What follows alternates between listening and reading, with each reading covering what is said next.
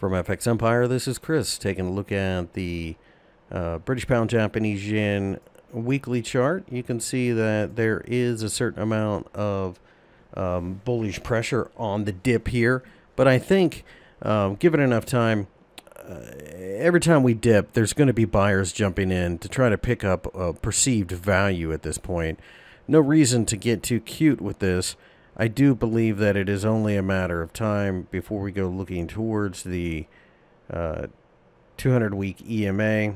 That, of course, is a major indicator.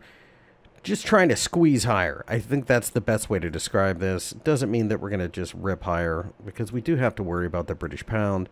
But this is a risk-on currency, and we're seeing a lot of risk-on out there. So I think this is the area we're trying to get to.